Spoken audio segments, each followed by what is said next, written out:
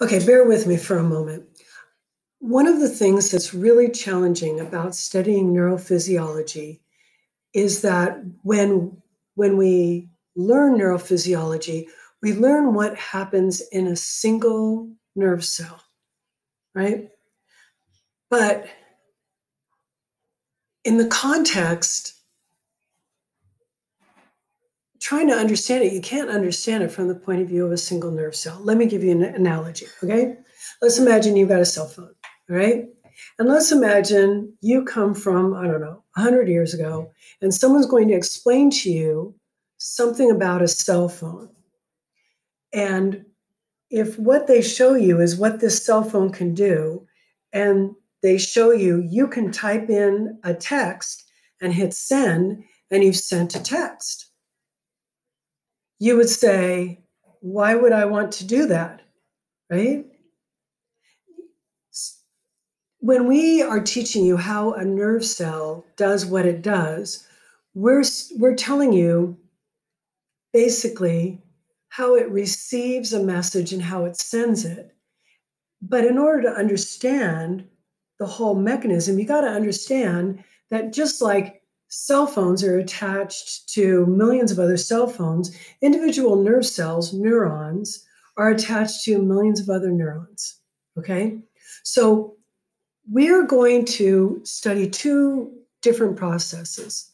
Here's going to be my basic nerve cell, okay? And the things that we're going to study will be something that happens here at the axon. What happens at the axon is called an action potential. And then here at the dendrites and the cell body, that doesn't look at all like dendrites, and cell body, what happens there are events that are called graded potentials, right? And then what happens down here at the axon terminals and the synaptic bulbs, terminus, is going to be the exocytosis of neurotransmitters. Now, this is how we study it. Sort of like saying, here my phone says words and I type in words and I hit send. My phone gets words, I type in words and hit send, and it's gone.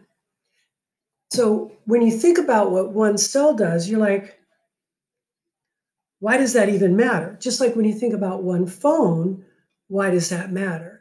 But when you know that when I hit send, it goes to another cell that is going to decide whether or not to send it along, and might send it along to 5 of its friends, who in return might send it along to other cells, then it starts to make more sense, okay?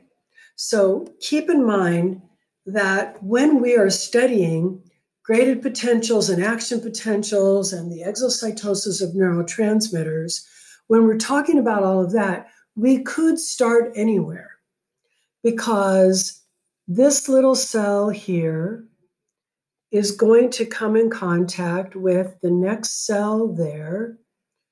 Sorry. And that one's going to come in contact with another cell here. Sorry. And maybe that cell over there. And altogether, what we have is a neural network. An individual cell called a nerve cell that can do the stuff we're talking about is not useful, okay?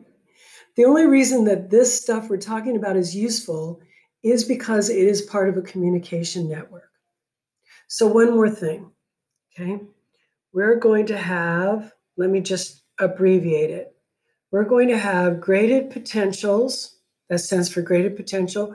We're going to have action potentials, and we're going to have exocytosis, all right? So let's just start here. This nerve cell will send out an action potential, and that will cause the exocytosis of neurotransmitters, and the exocytosis of neurotransmitters will cause graded potentials up here in the dendrites and cell body, which might lead to an action potential. And if there's an action potential, then this cell will do exocytosis.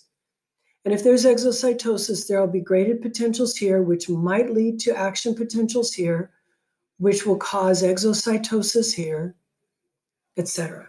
Right? Now, when we talk about it, physiology profs argue about which one you should talk about first. And we're just going to talk about what's going on in the axon first, right? Okay, hold on, one more thing. Here we go. Okay, neurons. Now, this is one type of neuron. You learned in 150 that there are multiple types of neurons. We're going to be talking about this particular neuron. Now, up here, we've got dendrites and cell bodies, okay? Dendrites and the cell body. The dendrites in the cell body, you may think, oh, I'll memorize the difference between a dendrite and an axon because the dendrites are the short ones. First of all, ain't no one going to ask you that question because not only is it not always true, but that's not the important thing about the difference between dendrites and axons. So dendrites, they take information toward the cell body, okay? Dendrites, they receive neurotransmitters, and this is where graded potentials are going to happen, all right? So here, these guys, you can't see, we don't have another nerve cell here, but the end of a different nerve cell would be sitting right here. And when the end of this nerve cell releases neurotransmitters, NTs, neurotransmitters, that will cause events called graded potentials, right? So dendrites, they take information towards the cell body.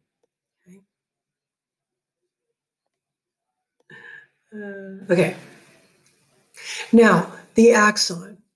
The axon takes information away from the cell body. I really thought I had a pen. There we go. The axon takes information away from the cell body. And here is where we get action potentials. By the way, if you are looking up this topic on YouTube, for example, some physiologists call action potentials nerve impulses. Nerve impulses. So a nerve impulse would be what I'm talking about as an action potential. I missed my whiteboard. Okay, so the action potential happens here. And then what happens down here? Down here, that is the axon terminal. That is where the synaptic end bulbs are. And these guys will release, which you now know means to exocytose neurotransmitters. Neurotransmitters. And neurotransmitters will arrive at the dendrites and cell body of the next nerve cell in the line. And when the neurotransmitters arrive here, they cause a graded potential, which might cause an action potential. If there's an action potential, there will be exocytosis of neurotransmitters in the next nerve cell, etc. Right? So, neurons. Neurons have a cell body. The cell body is where the nucleus lives. Attached to the cell body of dendrites, the cell body and the dendrites, they are capable of having graded potentials. I'm going to just abbreviate it here. Graded potentials. That's where graded potentials happen, right? The axon, that is where the action potential, the action potential, also known as the nerve impulse, that's where that happens, right? And it's at the axon terminals that we will get the exocytosis of neurotransmitters. Okay, what else? The Nissl body, there are so many proteins that need to be made by nerve cells. and transported, and transportation requires proteins too, that there's a tremendous amount of rough endoplasmic reticulum in the cell body of a nerve cell, and they get called Nissl bodies. And the outside of the nerve cell, its cell membrane, plus the surrounding cells like Schwann cells, that together gets called the neurolemma. Let's talk about this word neuron. Nerve cells are tremendously unusual cells. They're so unusual that nerve cells are generally just referred to as neurons. Those are synonyms, though. They are two terms for the same kind of cell. A neuron is a nerve cell. Now, that's not what a nerve is. A nerve, if you look at it, will be lots and lots and lots of axons of lots and lots of different neurons. So neurons, nerve cells, same thing. Nerve, that's something you can actually see with your naked eye. That's a different thing. Let's see, what else do we need to say here? Neurons are excitable. Neurons and muscle cells are both excitable. Now, muscle cells can do an extra thing, they can contract. But what does excitable mean? Excitable means that around their cell membrane, there is an uneven, between inside and outside, there's an uneven distribution of charge. By the way, that's true for all the cells of your body. All the cells of your body, there are too many positive ions on the outside and too many negative ions on the inside. So there's an uneven distribution of charge. How does that stay in place? Because of the phospholipid bilayer, it's selectively permeable, right? But now all the cells of the body do that. They have this uneven distribution of charge. What makes neurons and muscle cells excitable is they have got special proteins in their membrane that when those proteins open up, they will allow the positively charged ions to go rushing inside, and that will very rapidly change the charge across the membrane. And that is defined as being excitable. What's good about being excitable? That excitable quality makes it so that when neurotransmitters are released from a nerve cell touching a muscle cell, this will be my muscle cell here, okay? That excitable nature makes it so this muscle cell can go, oh, and contract, okay?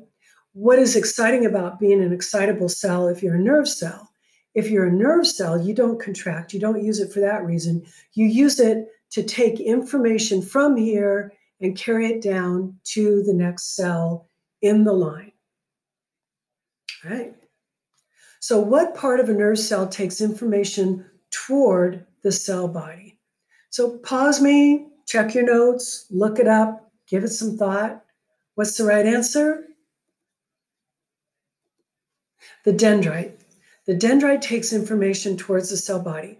The axon takes it away. The Nissl body doesn't convey information at all. It's a modified rough endoplasmic reticulum.